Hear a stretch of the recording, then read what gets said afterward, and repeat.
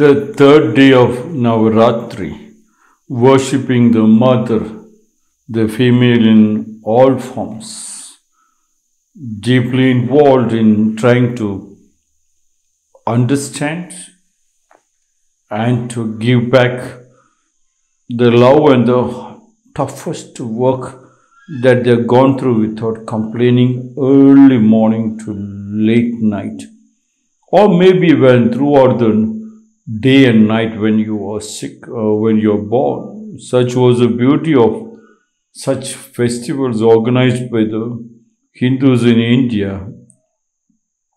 Parvati, the goddess, the wife of the Hindu god Lord Shiva,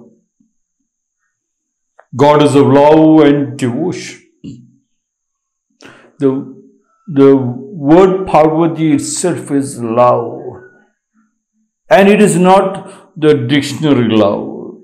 The love which blooms deeper and deeper, and only love. There is no other thinking.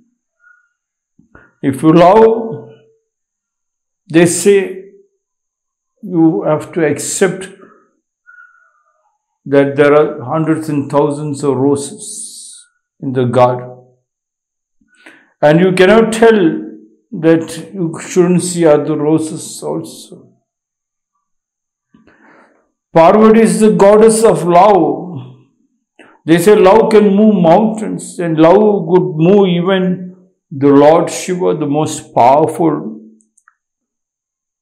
feeling, the powerful ornament of a religion called the Hindus. Goddess of love. And here in the materialistic world, here in this world, we can find love means always suspicious. Love means to always think whether to give or take. Love means it's a dictionary love.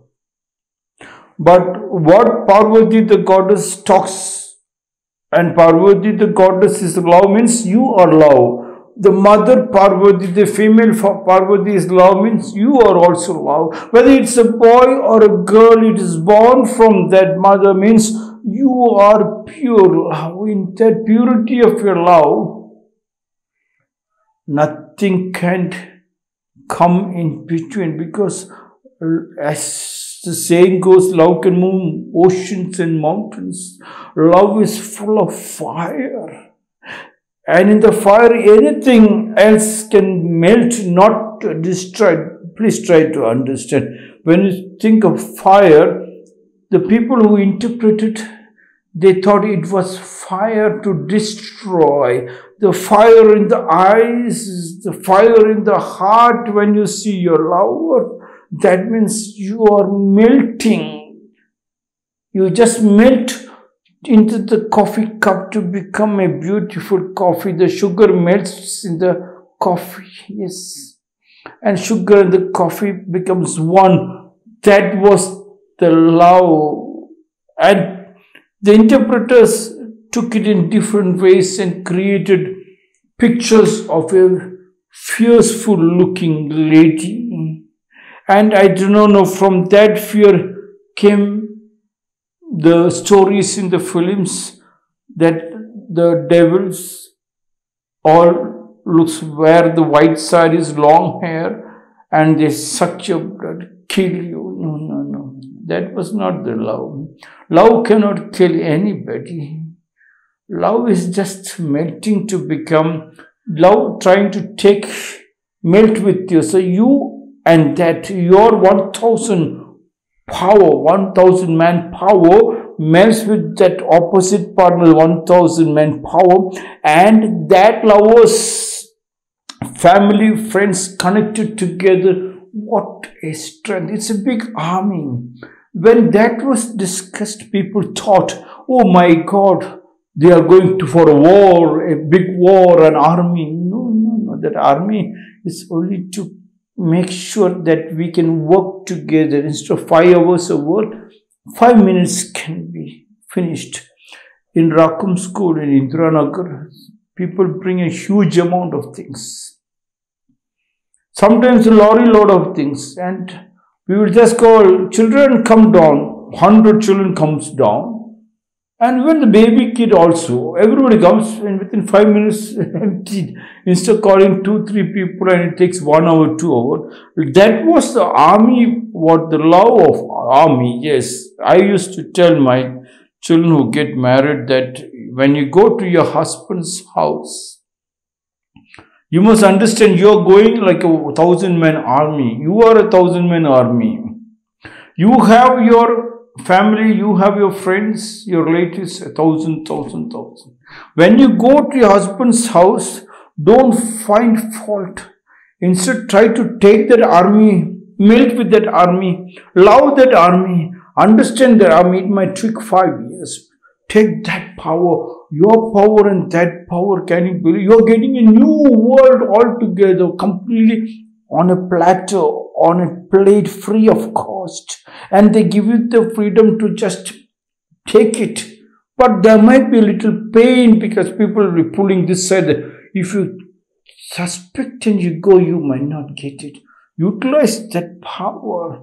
That was Parvati, the goddess of love. And devotion, when you get deeply involved in the love, and when you become the love, when you and your husband become one, you and your wife become one, you and the children, your family, become one, then you don't have to use even the word devotion. You are devoted. Means come means go means go. You will not ask why. Yes. I had a friend who was, of course, a liquor king. I was sitting with him and he called his wife and said, "Come, we will go." And she asked, "Where to?" And he said, "If I call, will you not come?" And she smiled. Such a love. And she dressed up and came, they went together. He just said, "If I call you, will you not come?" Even now I use the same tactic here. And my children just smile. I said, "Oh, you will not eat if I ask you to eat?" Finished. Love melts. That is devotion. That devoted drink don't need any extra medicine, any extra and high energy drinks to push things. Love and devotion, that was Parvati, the goddess. That was the wife of Shiva, the Lord Shiva, the god of the Hindus. And the Parvati is full of love and devotion. That love and devotion is what on this festival they are all coming to express and demonstrate what they were done the last 1 year. That they moved oceans and mountains through the love, hatred out, diseases out, and they were more creations. And all that became so much devoted, they couldn't think of looking into a TV or mobile. When your lover is in front of you, which mobile and TV? Yes, that devotion, yes, is unimaginable, yes. When only the lover knows that deep down.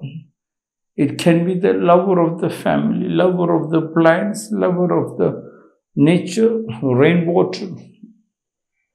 And then you go to harvest, the sun, the solar, the wind, all is that. That was the beauty of this festival. Demonstrate, yes.